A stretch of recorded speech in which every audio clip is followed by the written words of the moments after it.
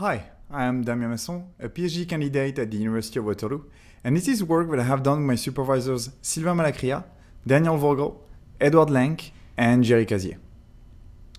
It's about ChartDetective, a semi-automatic tool to perform data extraction on vector charts. So first of all, what do I mean by data extraction? Well, let's say you have a chart and you want to recover the data that was used to create this chart. In that case, what you would do is that you would project each data points on the x-axis and y-axis, and then you would read the corresponding values, trying to estimate each data point. So why would you want to do that in the first place? Well, you might want to compare your technique against the state of the art, for example. But if the other papers only present charts of their results, then you will need to extract the values from these charts. Or maybe a chart is deceptive and makes comparison difficult. Well, if you can recover the data, you could recreate that chart using a bar chart, for example. You could also make an existing chart accessible to colorblind people. Or you could turn it black and white to make it printable without using colors. You could also make the chart interactive and put it on your website. Or perhaps most obvious, maybe you don't trust the analysis that was made and you would like to run a different analysis. Well, again, if all you have is a chart, then you will need chart data extraction to do that. So plenty of use cases. But how can we turn that chart into a table? You could do it manually with a ruler on paper or on your screen.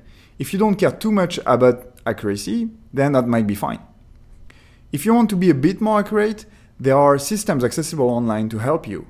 For example, this one is called Webplot Digitizer, but it gets a bit tedious to do if there are a lot of points. So instead of manual systems, there has been some research on fully automatic approaches. But for reasons I do not have time to detail here, they are extremely limited in what they can do. Instead, the alternative that was proposed in ChartSense was to use a semi-automatic system that tries to take the best of both worlds.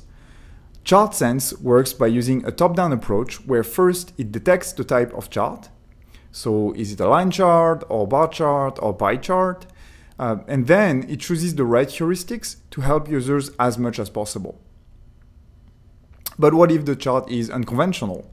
For example, that's a chart I found in a CHI paper. Is that a line chart or bar chart? What if the wrong heuristic is used? Plus, some values are overlapping. It's not super clear. Same with this chart. Is it a scatter plot or a line chart? And again, so many points are overlapping. The user will probably have to help the system with them. And more importantly, we will always be limited by the accuracy of the image. For example, here, because the resolution is low and the points are overlapping, it will be impossible to recover accurate data. So with ChartDetective, we are taking a different route. Our idea is to look at another dimension in the space of solution. And we consider the input format of the image. Instead of focusing on raster images, we considered vector graphics, which are common online and in documents. And we propose ChartDetective, the first semi-automatic tool that works on vector graphics. So our first big idea is to leverage vector graphics because they store geometric shapes in floating point coordinates instead of pixels. As a result, the resolution is much higher and we can even recover elements hidden or overlapping. The second big idea is to move away from a top-down approach. Instead, we use a bottom-up approach where the focus is on the different encoding present in the chart. Then, we can decide on the heuristic based on these encodings. And the third big idea is to leverage the information that the vector format is giving us. And one example of that is through a filtering feature. It is straightforward to recognize colors and shapes, and those can be used as filters to ease selection. So before I give you more technical details, let me give you a demo of the tool. Here, I loaded the PDF directly into ChartDetective. Then I scroll to the figure I want to extract and select it. It then loads the figure into the extraction tool. The first step is always to select the axis, so the y-axis and the x-axis. Then I can select the elements I want to extract. For example, here I'm interested by the yellow bars, so I can first filter by color. and then take the bars and drop them in the appropriate drop zone. Immediately, the chart is reconstructed and I can double check that the extraction was correct. Then I can repeat the same process for all the other elements on the chart and that I want to recover, of course. So here I will extract all the lines.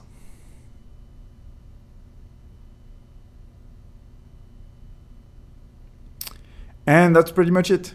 Now I have the data fully recovered and I can download it. All right, so how does it work?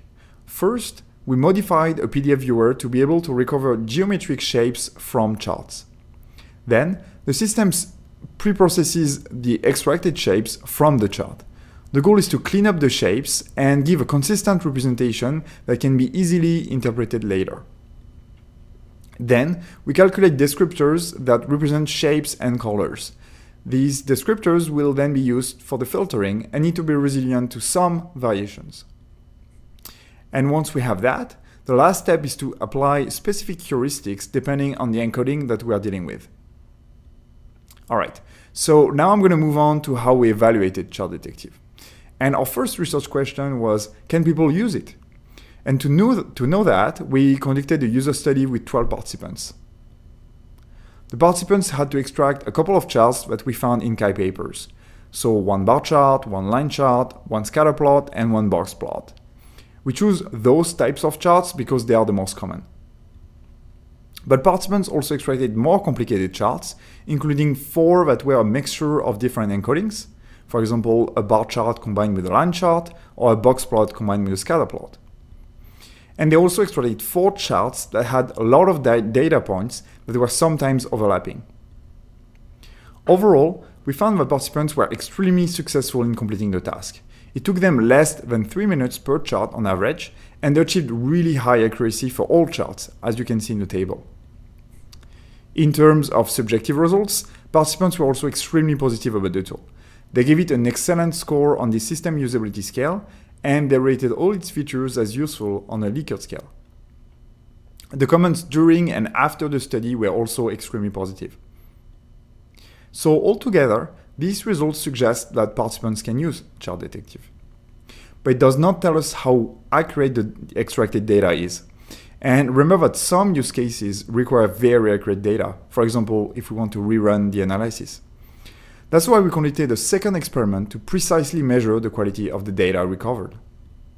And to do that, we collected a dataset of charts for which we know the ground truth underlying data. The first half of the dataset is generated using public data and different generators such as Excel, ggplot2, Plotly, and Matplotlib. But to have even more diversity, we also wanted real charts obtained from real papers. So we mined charts from papers published at CHI in the last 5 years, and we looked for those that had their dataset available. We found that less than 0.5% of published papers published their data. So that did not make for a lot of charts. Only 26 that we were able to reconstruct properly. And with that makes the dataset of charts for which we know the ground truth underlying data. We then extracted the data from these charts using both WebLogicizer and ChartDetective. We then compared the data obtained in both cases using the average relative error for each data points. And overall, the data had a much lower error rate for vector charts and using ChartDetective.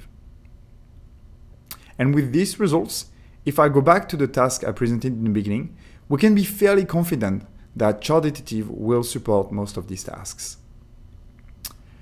Before I end the talk there, I want to talk about Edward Lank. As you may know, Ed passed away last year. He was my supervisor, and this project would have not been possible without him, all his help, advice, and constant support. He was here from the beginning of this project and actually passed away only a week after the user study was completed. So I just want to take this time to remember and thank Ed. Thank you. If you are interested, the source code and the tool are accessible online.